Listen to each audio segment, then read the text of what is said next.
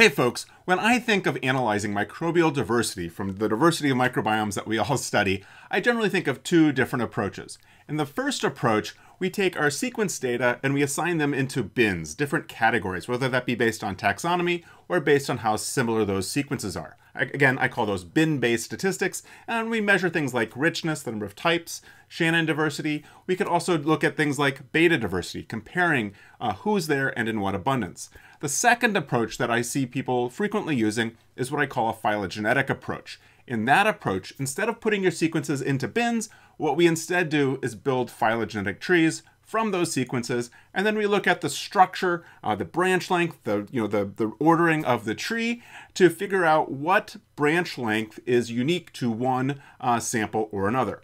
These give rise to things like measuring phylogenetic diversity, which we talked about in the last episode, as well as a suite of tools called Unifrac. Unifrac being short for unique fraction. There are two approaches to Unifrac. The unweighted approach is a lot like a membership-based metric of beta diversity, like something called Jaccard.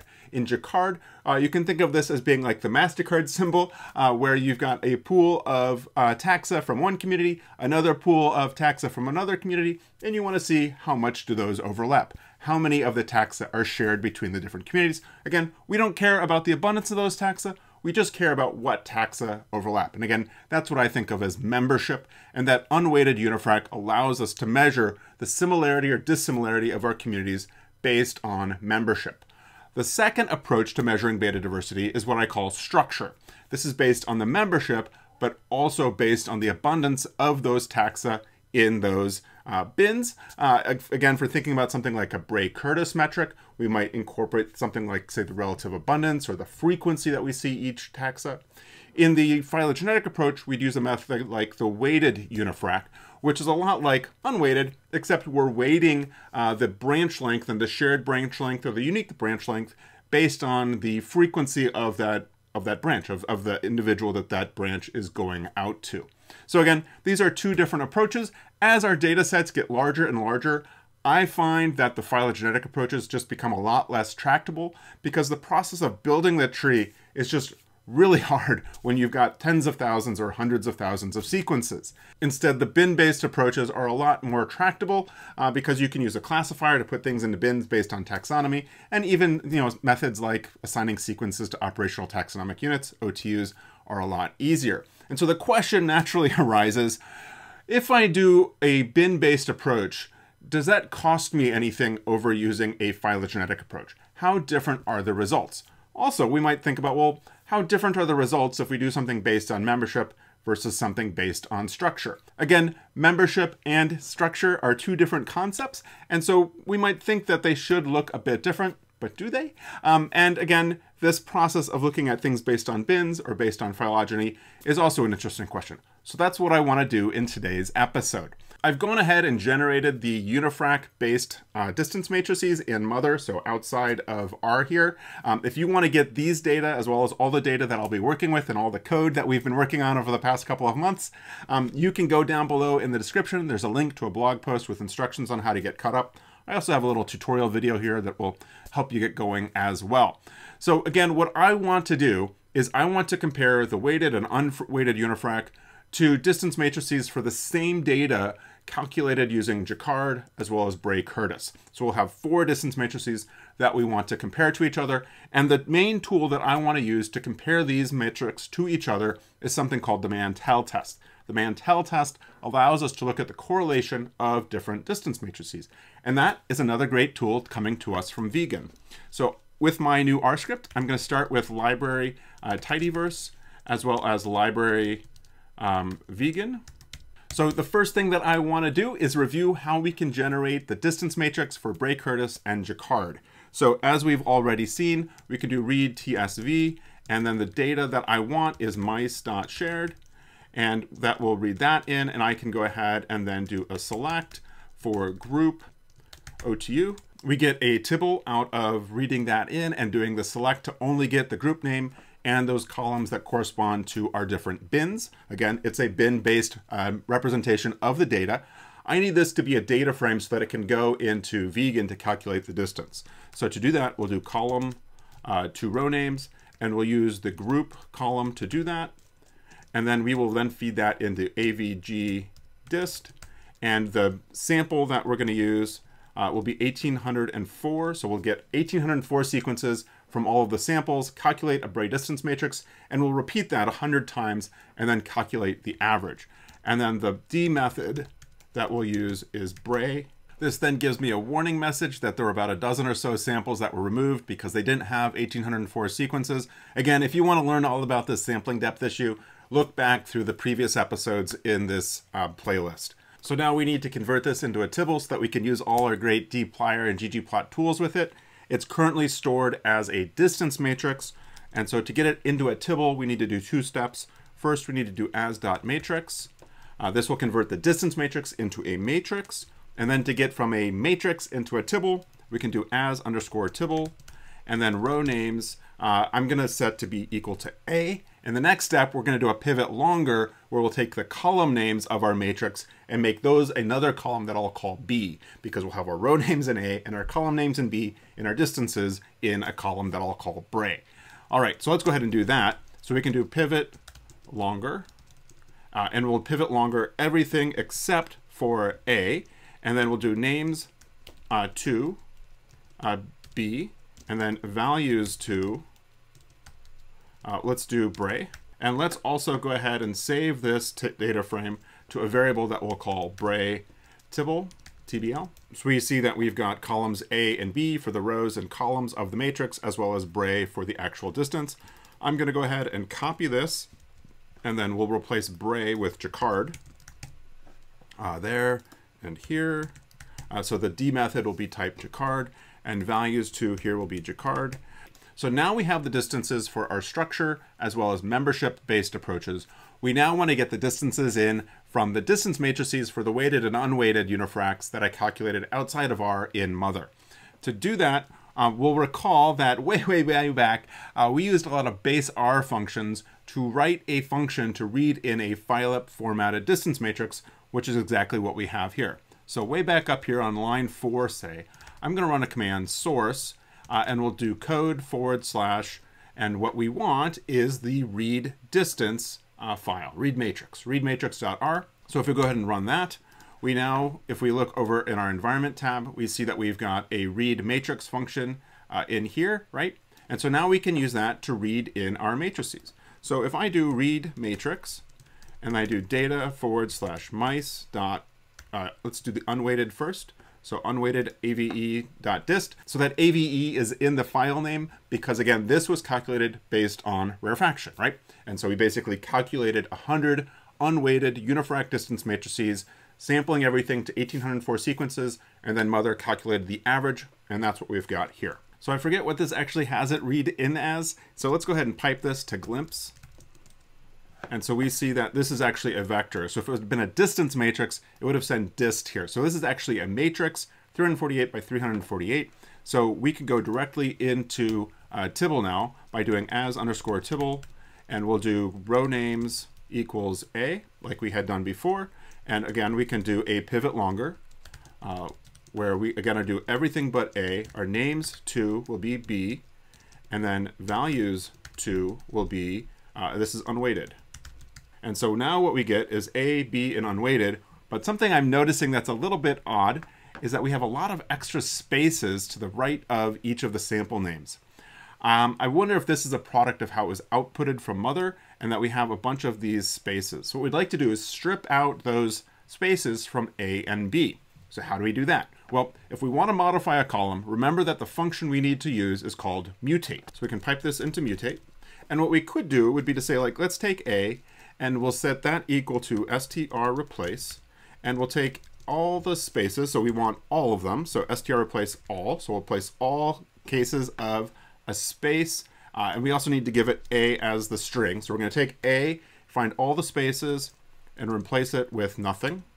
And so now we see that that did get rid of all the spaces, right? So this is one way to do it, and this is kind of the way that's easiest for me to remember because I use str replace and str replace all the time. But something we might use instead of str replace all would be str trim. And what str trim will do is that basically does this function, right? So we could do trim on A, and again what we see is that it removes everything from A, And we could do the same thing with B, right? So let's go ahead and copy this. And instead of A, we'll do B. And so now we see we get rid of all those extra spaces. So I'm going to save this as a comment. And I'd like to show you another way, right? And so again, mutate I use a lot like this, but there are other mutate functions that perhaps we're not as familiar with. So let's practice those just to get a chance to use them. And perhaps we don't need to write 2 lines. Maybe we can get away with only writing 1 line. So one mutate that we could do would be mutate at, right? And so we give mutate at the columns that we want to mutate, right? So we could do A and B, and then we're going to say at A and B, what we want to do is run str trim. And again, we see that that worked, right? So that works well. But say you had a whole bunch of columns that you wanted to trim all the white space on, this might be a bit painful. So another approach that we might try would be mutate if. So what we could do is .character. And so what that's going to say is if this column is of type character, then we want to change the column by running the str trim function on that column. Again, we get the same output. So again, these are 3 different ways to do the same thing of trimming out the extra white space at the end of our sample names here, right? So I'll go ahead and save this as unweighted so that we can compare it to Bray and Jaccard. And I'm going to copy this down as well, and we'll remove the un so we can have a weighted version as well, right? So we change the file name, change the values to, and I think everything should be good there, right? And so now we have weighted. Great. And so now we have Bray, Jaccard, unweighted, and weighted. And we want to combine those all together. And we've seen this a lot by now. We can do inner join. We'll do Bray, TBL, Jaccard, TBL. And I'm remembering that actually I named these weighted and unweighted without the TBL. Let's go ahead and put those on for now. Yeah. And weighted TBL by A and B. So this will combine the data frames by matching up the sample names that are in the A and B columns, right? And so now we can see we've got A, B, Bray, and Jaccard. And we'll repeat this 2 more steps with what's coming through the pipeline, as well as unweighted TBL. And again, we'll do by A and B. And we'll repeat this again to get the weighted, right? And so now we have our samples in A and B and our 4 different approaches to calculating those beta diversity metrics. So let's go ahead and save this to a variable we'll call combined. So let's make some plots now to compare the 4 different metrics of looking at the beta diversity, right? And so again, we can take combined and we can pipe that, and we want to get into ggplot, but our matrix is currently square, right? We have F3D0 compared to F3D1, but we also have F3D1 compared to F3D0. So let's go ahead and do a filter for A less than B. So we're only looking at things below the diagonal. And also we're not looking at that self comparison of F3D0, F3D0, right? And so we can then pipe that to ggplot, AES. And so let's put on the X axis for now. Let's go ahead and do Bray. And on the Y, let's do weighted. So these are the 2 structure-based metrics. And we'll then do geome point. And let's do geome smooth. And I'm going to go ahead and put in SE equals false to get rid of the cloud, if you will, around the line through the fit. And we see a pretty linear fit to the data.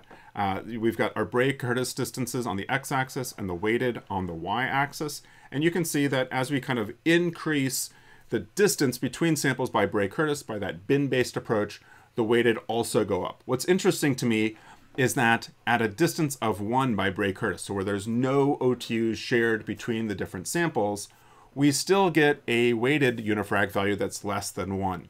And again, that's because the weighted approach is a phylogenetic approach that takes into account the relatedness between the different sequences. So the weighted makes things look a little bit more similar than the Bray-Curtis does, which is interesting, right?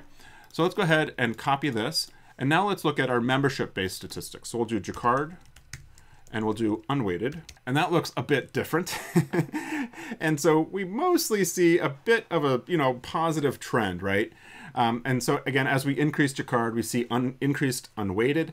Again, like we saw with Bray versus Weighted, that the Jaccard distances, the bin-based distance, can be larger than the phylogenetic distance.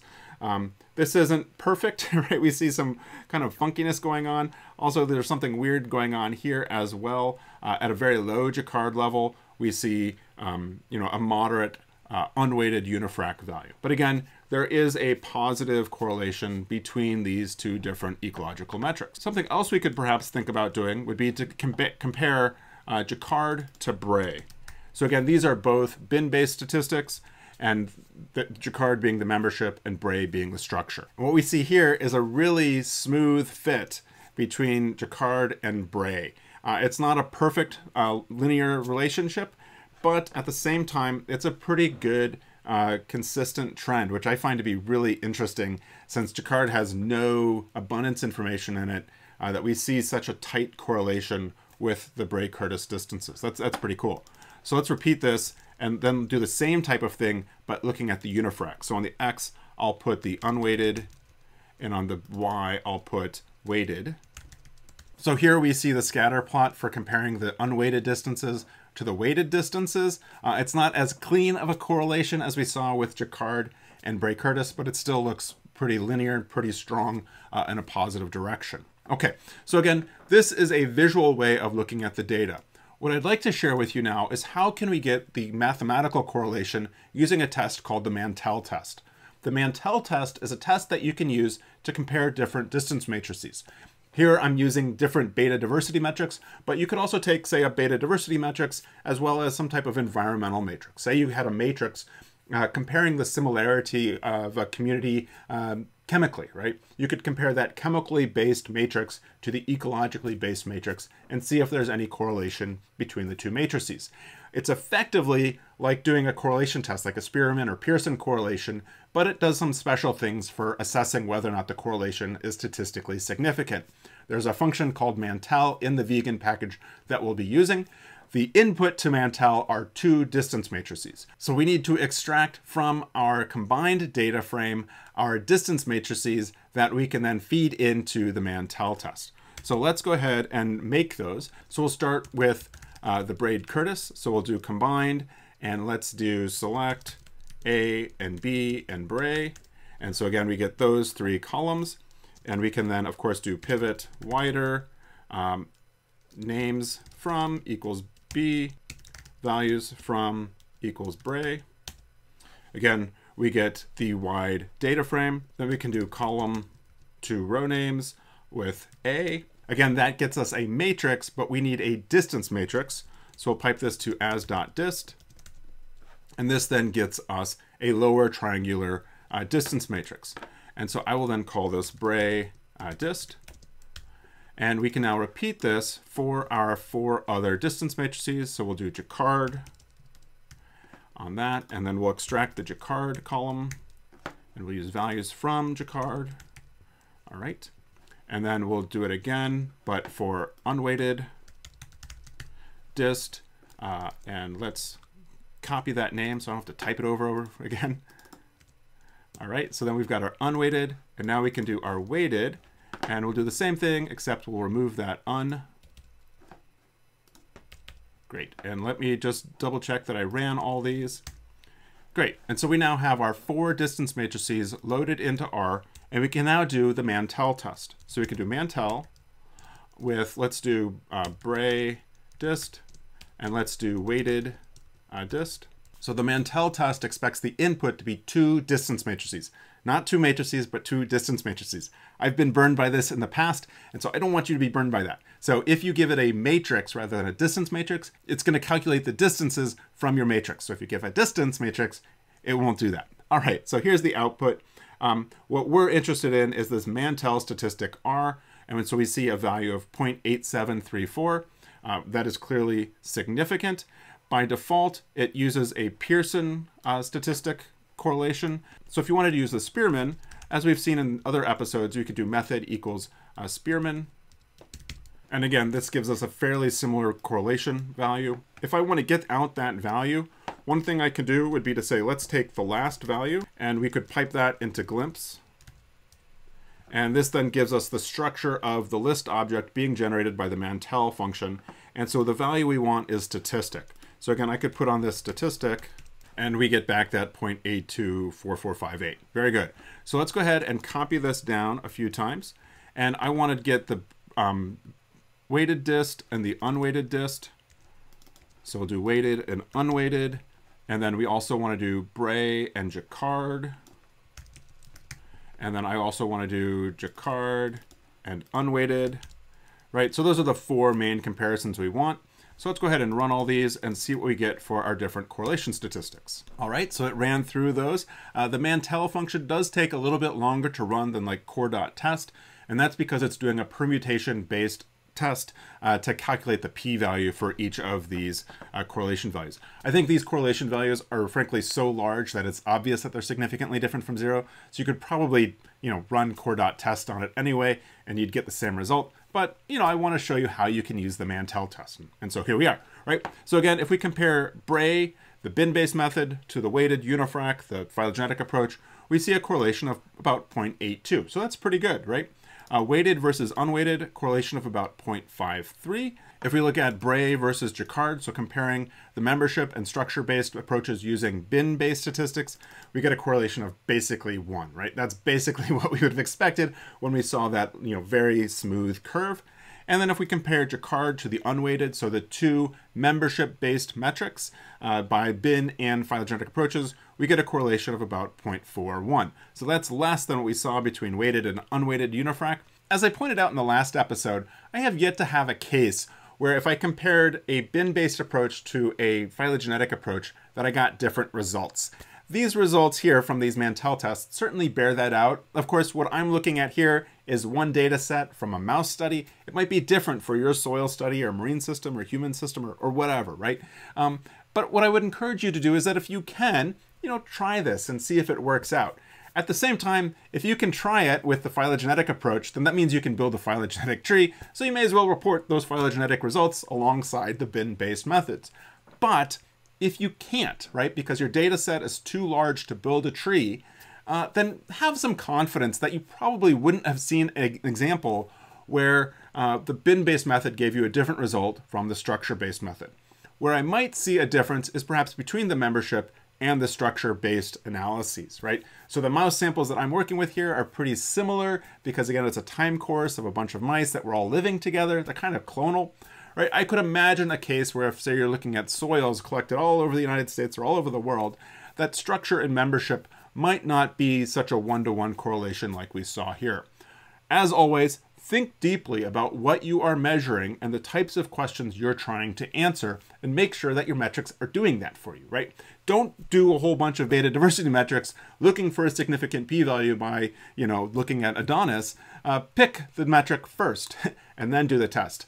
If you're doing all the distances and then the tests, you're really p-hacking, and that's really, unfortunately, just inappropriate for an approach to studying microbial communities. Well, I hope you found this interesting. Keep practicing with this. As always, please try this with your own data. Let me know if you get a result that's different than what I've got, and we'll see you next time for another episode of Code Club.